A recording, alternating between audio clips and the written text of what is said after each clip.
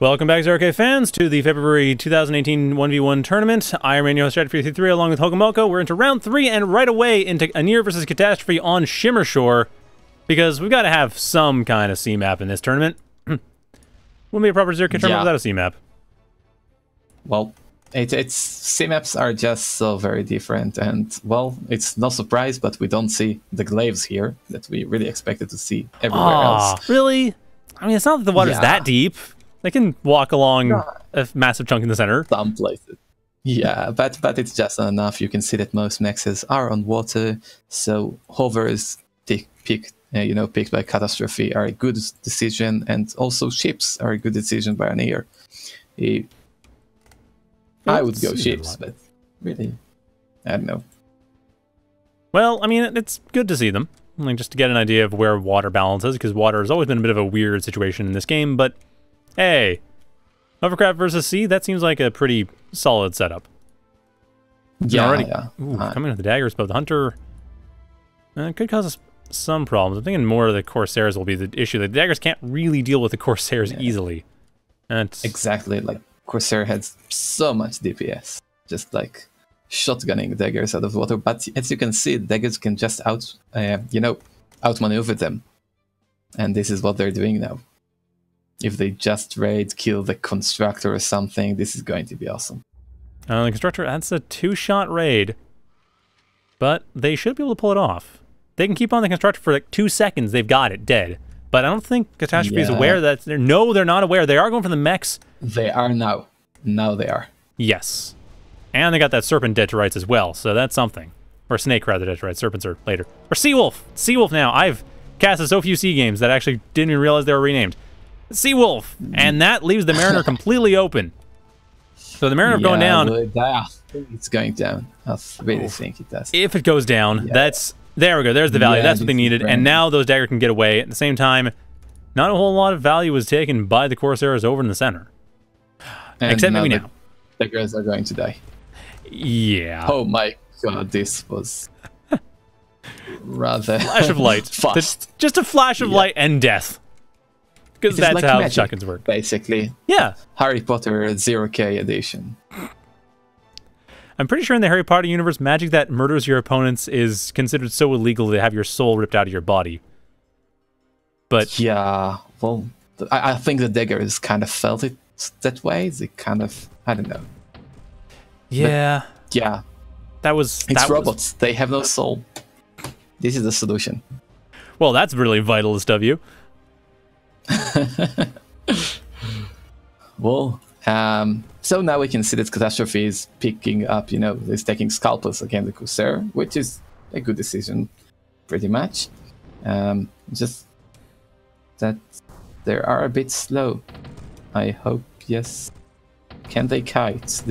No, they cannot. Corsairs are faster. I didn't know this, but it seems to be rather crucial. Yeah, it's pretty clear the Corsairs do have a massive advantage here. I'm guessing I don't know, we'll see. I mean, the Claymores are coming up, but that's not going to help much. I mean, we could see Mace on top of Scalpel, the Mace at least covering a little bit. But, I don't know. Other than a large enough number of Scalpels that they can just completely power out the Corsairs before the Corsairs get close, this is a tough situation. Yeah, definitely. At least for hovers. Yeah. So I see what you mean earlier when you said that you would have picked ships, because they have the options to deal with each other in a nice little RPS triangle. Hovercraft, on the other hand, okay for above surface, Amphib, okay for below surface, but ships can handle everything on the water. Yeah, exactly. That's kind of they are the versatile, water factory. Oh, but never mind, Claymores can actually deal with these. I mean, not easily. Possibly the cost of their own lives, but maybe it's not completely hopeless. It is mostly hopeless, but not completely. There is an option. Sort of. At the same time, though, Dagger's managing to find a bit of information, mostly that Anir hasn't really expanded over to the southeast yet. But at the same time, again, we see Scalpels not doing the job that they need to do. But this Seawolf is going to, make its cost quite, because killed 1 max. No, only killed 1 max. I expected it to kill more. Yeah, and with that, the Corsairs are coming. Yeah, the latest catastrophe is suddenly open, but yeah, with the Corsairs coming around the side, these metal extractors are dead. There's not much that can stop them. But at the same time, I mean, with a large enough army, I could see catastrophe maybe pulling this back. I mean, this is cheaper. Like, it's not actually not even that much cheaper. Oh my god! Look at this. It goes in. Oh man. Maybe just a few more claymores. That's clearly having some effect. Like enough claymores, get the splash in there, and no, catastrophe decides that is going to be the end of the game for them. Yeah, it was quite decisive, I think. It was tough. That was a tough matchup. But although it was a bit, you know, I wouldn't resign as early, but Anir did very, very nice. Yeah, the one thing I would have liked to see what happens with more claymores. I could see that not working. I could totally see why that would be considered a bad idea and why the players didn't go for it. But I'd be curious to see what happens if more claymores were used. I just have, 3 or 4 claymores with maybe a mace for cover and then a bunch of scalpels, and then see what happens. Might not work. Let's go Sigero and GoogleFrog. Sure, that should be good. But yeah, I feel like even better Claymore micro, you know, like eating the middle Corsair could be really, really painful. That's the thing that I wanted to see. I really would have liked to see that, because that would have opened things up. Also, I was excited. And here with GoogleFrog and Sigero, we have a ship mirror, which is not surprising. Not at all. I mean, this is, like I said, this is the map. This is the factory used for in this map. It just, you don't have the flexibility, or you don't have the land and sea available. You just have the sea. Yeah, and well, it ended, so that's that. Oh, really? Because I'm still getting it. We still, I mean, this is, GoogleFrog's really building up. Yeah, GoogleFrog's got the economic advantage. They've got the quick setup, and Sigero again throws in the towel before I even managed to fully catch up, because that was a very one-sided game as well. I guess this map just tends towards one-sided games. There's not a whole lot of room for comebacks, it seems. Although I found that actually quite a few is that it's actually, there's not a whole lot of room for comebacks. Well, it's just that, you know, sometimes water maps, I think at least the larger water maps actually do allow comebacks, because so much is about reclaim. Although, you know, I don't know, with such aggressive players, comebacks are not that frequent. That's true. And it looks like most of these are actually done, actually. Yeah, we have Wesley Boss and we have Kingstad Fealthas. Yeah, let's see if Kingstad Fealthas, if that's progressed any differently from the others, because I feel like we are going to get another somewhat one-sided match here. Yeah. Just because this map, thus far, we've seen basically that. Well, in Turkey we can always be surprised, but it doesn't always happen. No, it does not. Alright, so, right off the bat, we have, again, ship v ship. No surprise there. Kingstad managed to get a little bit of mileage off that. But not a huge amount, actually. Managed to get their half. Managing to get a bit of damage in, but ultimately not managing to do all that much. And ultimately, though, there's the fight. That opens things up a little bit for Fealthas, but more so in terms of Fealthas' confidence. That being said, Fealthas managing to rebuild their army a little bit faster than Kingstad, especially with the economic advantage they managed to take early on, and that is going to be really huge. Fealthas coming in with a massive army. Kingstad with basically nothing. Except maybe these sirens. This is... Well, you wanted one-sided, you got one-sided.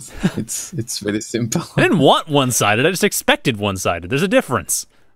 Right. It's technicalities. Nah, yeah. Just kidding. But I think the fact that Kingstad went for Sirens was a bit, they were premature, the Sirens. Like, Siren spam is a valid strategy, but it just was really, really well countered by Fealthas. And I don't know. This is just... Yeah, just noting Sirens are expensive. As we speak, yeah. They are a very generalist, unit. They can handle lots of things, but they're expensive and they're slow and, Yeah, they can only do so much if you don't have an army to support them. Now, with all the Corsairs coming in, just able to get up close and deal with things, or the Hunters coming in, able to just slow things down. Yeah, but see how now the Siren is going to... That's a different unit. Yeah. Yeah, the Siren is now killing the subs, just because. Just because sonic attacks hit underwater. Like I said, it is a generalist, but it is also expensive. And considering the way that people are building up, it's clearly sufficiently expensive. Like, it's good to have, but you're not going to win by spamming it the way you used to. Or at least, not in 1v1. Not on such a big map. Like, you can't just, waltz with a Siren into the enemy base and win. It's not this kind of unit. You need to have, like, a critical mass, and it has to be in one spot. It means that you cannot have enough units in another place, and that's why you just have to wait for the right time. Yeah, and at this point, that's clearly pushing a lot of Corsairs and pushing a lot of Cutters. That was the disarm unit I was thinking of earlier.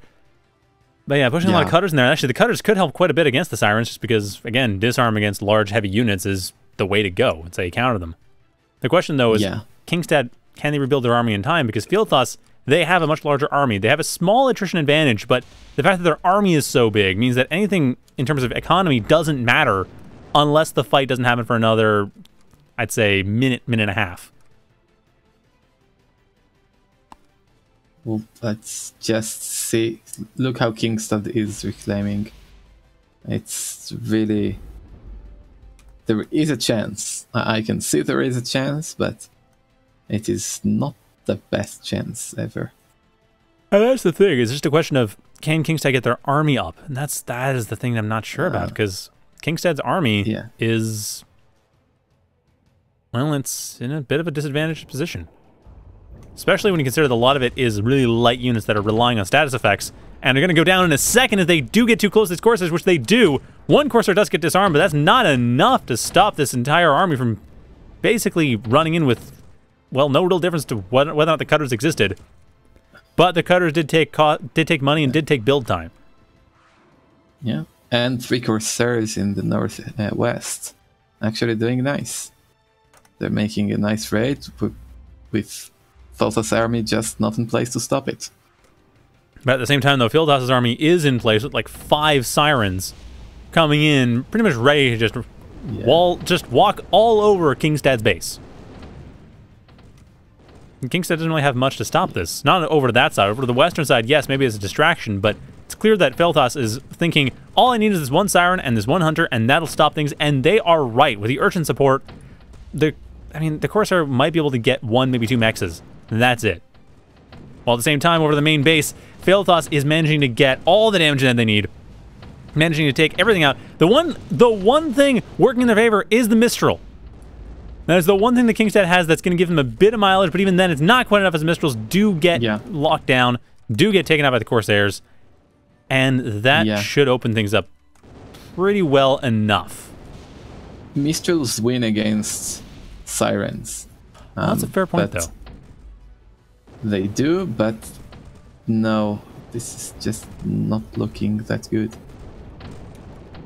I mean, if Kingstad's able to get those Mistrals enough and keep the Corsairs at bay long enough, they could theoretically stop the Sirens and even out the army sizes, giving Kingstad the opportunity they need to rebuild and counterattack. But that is difficult, with the Sirens especially coming in here, taking out as much as they can with the economy. Reclaim is still nice. Still going in Kingstad's favor. Yeah, massively. 20 or 30 metal reclaim. On top of all the production as well, they can take full advantage of that.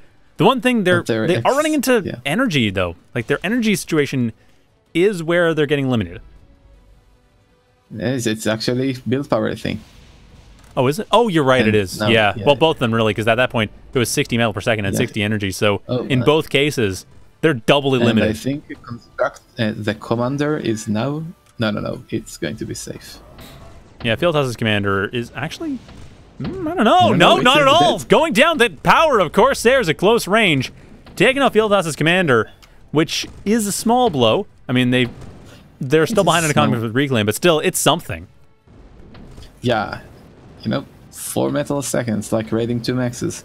Yeah, and also 6 energy. Yeah. Yeah, and these islands become harder to construct on as well. Right. Okay, and this is an aggressive game. I mean, Fealthas is going over for the Mariners, and they should be able to take out a couple of them. And that means less build power. That means less reclaim. Their economy's going down. I mean, this is where the economy's getting hit. With all the reclaim, Kingstad's economy is their Mariners. And the amount of damage they managed to deal. At this point, Fealthas, they've got a massive advantage again thanks to that one raid. Thanks to the Mariners going down, thanks to all the reclaim now going to Fealthas instead of Kingstad. Oh, but now at this point, the Seawolves coming in, they should be able to find small targets, but not really focusing on anything at all, just trying to find whatever targets they can. The Mistral's helping against the Corsairs, at least the Corsairs being slightly distracted by the Seawolves, allowing the Mistral some room to breathe. But a couple Corsairs around the front still managing to get rid of a handful of them and still keeping the contain going. Yeah, it's just like a slow and steady ball of ships going northeast with not much to stop it, because now the reclaim is on the other side of the ships and Kingstad just can't get there.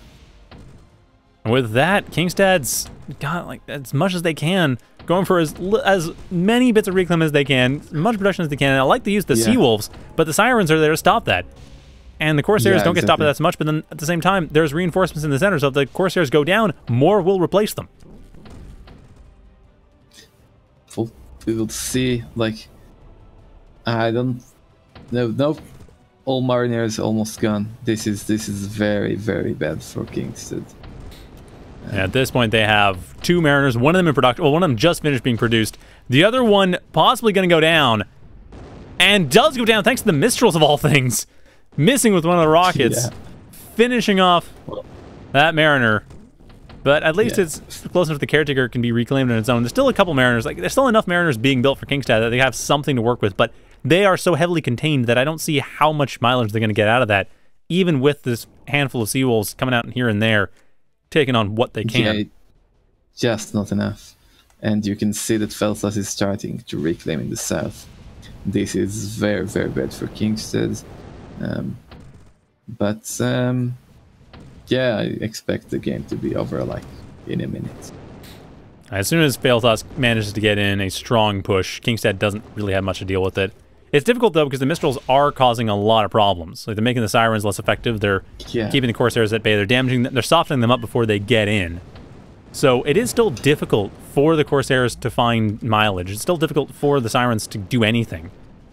But again, that contain is strong. Fealthas can just build up an increasingly large army, and eventually they'll have enough. I mean, heck, they might even decide to be super daring and then go for a reef or something. Just like, you know what? I'm done. Striders, let's finish this. Yeah, I don't expect that to work. So you'll see like air or something. Air is really nice in play in these cases where you just want to break, you just destroy the mexes or destroy the factory. And that's true. It's like, if you it's funny how sometimes 0k is not all about material and somehow about morale. Like, when you kill someone's commander, it's not just about even the most pro players don't want the commander to die. Well, no, I mean, it's huge. Really, it's a forward constructor, it's a bunch of economy, it's a bunch of storage. Like, it has a lot of uses beyond just being there. Right. And the fact that it's a forward constructor, I'd say, is a big one. That to me is the biggest one. Yeah. But I don't know. But you're saying morale. In order to really, it's like in order to really end the game, like even if you're in the lead, what causes the enemy to, throw the towel?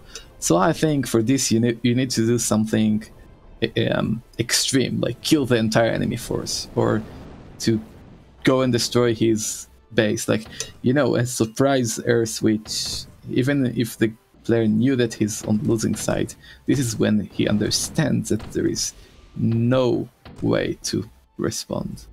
Yeah, and then like if you can see now, Kingstad is sending an attack force on the west. He can still do this. I mean, theoretically, like... the economy disadvantage is quite large, but a lot of it is still up front. I mean, a lot of the reclaim is happening in the front lines, and with this distraction, if that forces a split of Fealthas' forces, that could theoretically open Fealthas up for a counterattack, but it's not something I see happening for the sheer number of forces Fealthas has in here, and the fact that they're so close to the factory. And once they get to the factory, that's it. It's done. And they're 5 seconds away. Yeah, this is quite over. I mean, well, a few urchins at least, that's something. That is holding things off, but Kingstad, I don't see it. I'm sorry, I just don't see it. You've got, what have you got left? Wait, what did Fealthas do now? Like, he suicided all his stuff. What the hell happened here? I think they figured that they just win with a big push, but at the same time, that one Corsair in the back line has had very little in terms of any kind of interference, which has killed Fealthas' production, losing all of their caretakers, but 2. Still, though, Kingstad realizing that's not enough, and that is the towel. There it is. Yeah. Last raid attempt. I mean, maybe if that Corsair had managed to get all the caretakers in the factory, Kingstad might have realized, hey, you know what? I've got a chance. I just opened everything up. But yeah, but no, I think it was just a point of let's show that I can do some damage before I throw the towel. Probably, yeah. A final show of skill. Yeah, or at least a final middle finger to his opponent. One of the two. Yeah, I know. No, but I think Kingstad played really well here. It was against Fealthas, which is one of the favorites, really, and I enjoy this game. Yeah, that was still a well-played game. It's just that, of course, there's always winner, there's always loser. So that is how things go. And I believe we are going to be setting up round 4 pretty shortly, but I'm not sure because yet to get all of the results updated. Yeah, we have round 4, and so I think either Fealthas versus Sigero or GoogleFrog and Anir. No, actually, everything is interesting. Yeah, well, GPR Kira and Waka Flocka Memes have, I believe, both left. And I would like to see what NTO is up to, or N2O is up to. So, like, maybe N2O versus Catastrophe or something like that would be an interesting match to watch. So, sure. Yeah. But that's waiting on the actual thing to be done. So we'll just take a short break until the brackets get completely set up and finalized. And then when that's done, we are going to be back. So stay tuned for that. We'll be back in a couple minutes.